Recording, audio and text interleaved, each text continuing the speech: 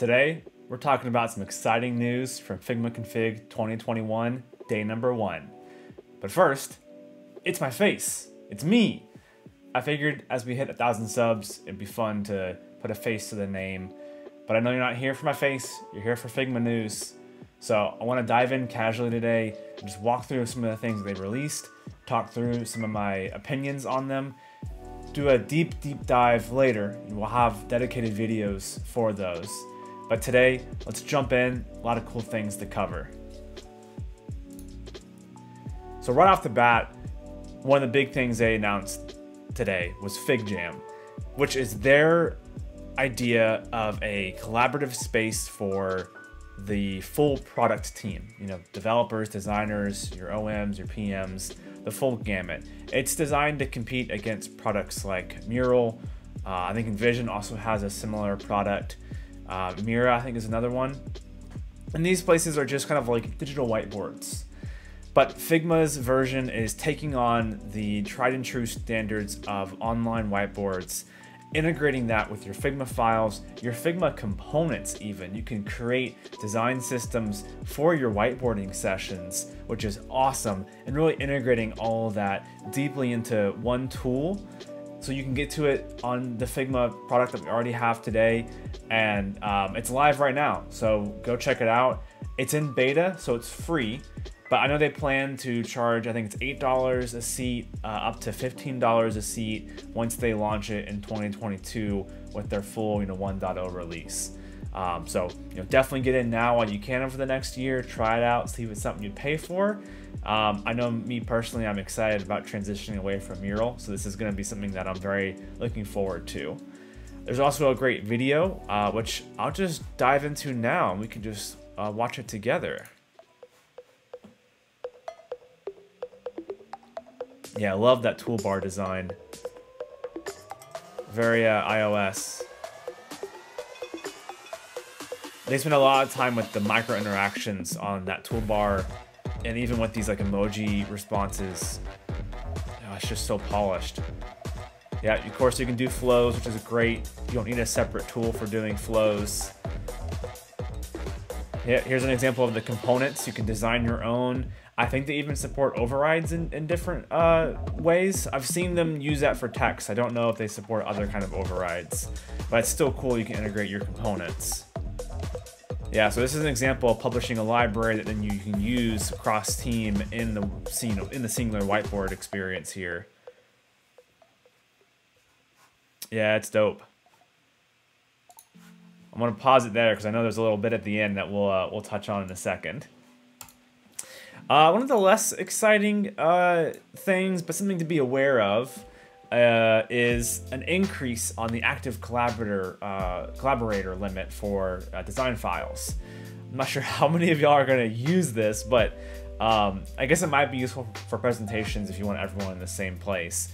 But Figma files can have up to 500 active participants, which is crazy, and then up to 50 in FigJam files. So pretty useful if you have that kind of team size, or you're able to scale to that size. If you can hit 500 people in a Figma file and you can do that and still stay sane, all the power to you. I think that's crazy. They also made some adjustments to the starter plan. This might actually affect a lot of people. I know there's a large portion of people that don't pay for Figma, which is, it's understandable. They offered a lot for the free teams. Really, if you wanted to organize, you might look to paying, but I think they're making some larger changes today to how the starter plans work. One of the nice things, though, is they've increased the collaborator limit to now be uncapped, which is awesome. I tried to do this back when I did some teaching, and it was tough to get students in without dealing with the licensing and everything. So this is a great way to address that concern.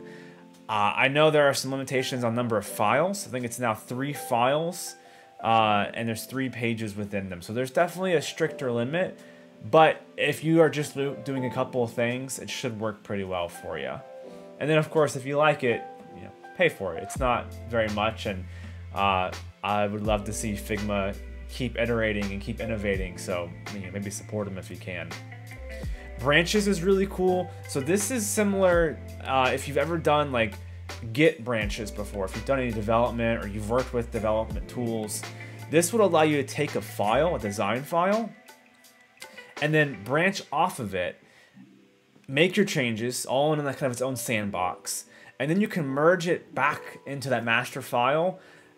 You only merge the changes that you made, and then that master file, if it's a library or design system, it's able then to make those changes and send them out. So it gives you a safe space to make changes, iterate, practice different things without affecting the main design system. Now, of course, you could do that kind of before if you just didn't want to publish your changes, but this really gives you that full safe sandbox to work, practice in, iterate on, and do so with multiple people. And you could have, I think it's unlimited number of branches. So, make a ton of branches, try all these different things out, and then merge things back in as needed. Of course, I'd imagine similar ideas apply with how Git works, merging branches. If you do have tons of them and they become out of sync, it becomes harder to merge. So the good best practices for branching and versioning would still exist in this scenario.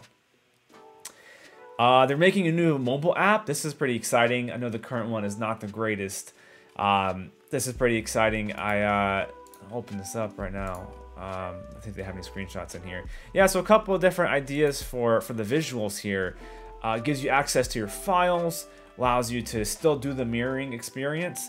But even just this, having access to your files so you can just jump in, potentially edit if you're on an iPad, or just jump right into a mirror session from your phone is huge. It takes away so many of the pain points I had with the current experience. So very excited about this one. Don't think the app is released yet. I believe it's in beta. So it'll be a little bit before we get it fully out, but it looks like it's coming sometime this year. Okay, last up is audio. So I'll go back to that video that I had up because there's a teaser at the end for audio. Hey, are you there? People talking. Hello. So that's all the teaser is. It's showing that they want to integrate audio, kind of Clubhouse style, if you've used that app, into Figma and FigJam. So you'll be able to have audio within your design files and within your FigJam files, which is going to be awesome. It looks like it's going to show up in a very similar UI to how you can see the active collaborators in a file. So that'll be a nice, just easy way to talk, especially if you don't want to hop on like a Slack call or hop on to a Zoom call just to talk through something. Just hop in design file, do a quick kind of old school VoIP session there. Boom, hop off. No meeting invites, nothing like that. To me is what I'm most excited about. Just having that integrated into it is going to be really, really seamless. Obviously. The big thing from today is FigJam. I think it's the thing most people are excited about. It's the thing that's already out in everyone's hands. You can start playing with it right now if you just go to your Figma app. When you're going to make a new file, you can select FigJam as one of the options. So go play with it. Let me know what you think. Would you switch away from Mural to a tool like FigJam? And if not, what would it take for you to switch? Definitely interested to hear y'all's thoughts on that. But that's it from me for day one. Stay tuned. I'll have some content for you tomorrow, which is the last day of the Config 2021 conference. Don't know how many big features are going to come out tomorrow. I'm really hoping for a dark theme, a dark mode. So if that's the case, you'll definitely see a video from me about that. But until next time, I'm Max.